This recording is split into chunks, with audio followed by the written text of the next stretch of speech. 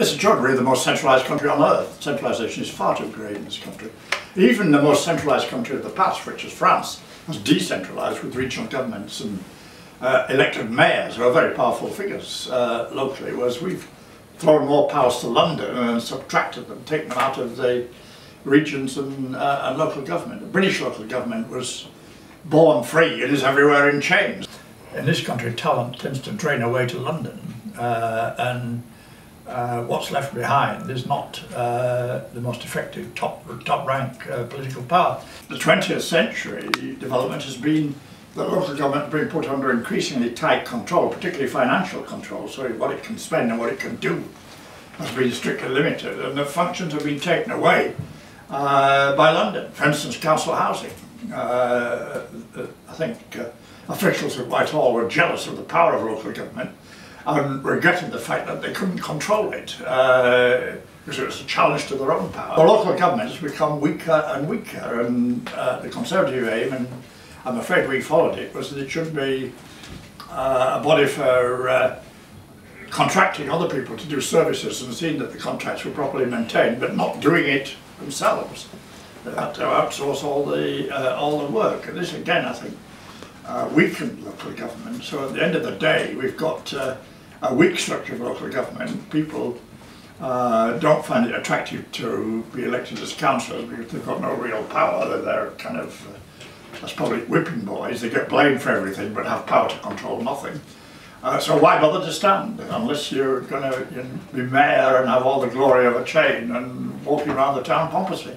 Local government is too weak. It's too uninteresting to attract talent and ability, and it needs a new dynamic and new powers. Basically, it needs a new independence.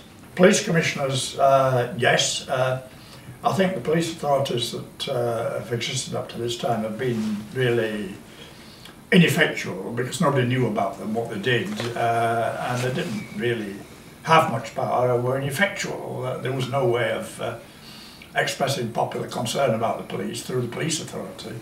They became a kind of defensive shield round the police. If you've got a situation where you've got a possible conflict between the police commissioner and the chief constable, it brings the issue alive and allows the police commissioner to relate the police to the community, what the community wants, what kind of policing it wants, how much it wants to spend on policing. That's the job, and I think out of fiction you get pearls and oysters. Well, I hope you might in this kind of instance. I don't know, but it's an experiment well worth making. Whitehall doesn't want to donate any source of revenue to local government. It makes it dependent on the council tax with its bands, which is a very regressive tax. It allows wealth to escape lightly and puts the burdens on the poor, and it doesn't raise enough money. So they've got to be supplemented by money from Whitehall, which makes them dependent. Now, if they had their own source of taxation, for instance, why not a petrol tax? Why not a local purchase tax? Why not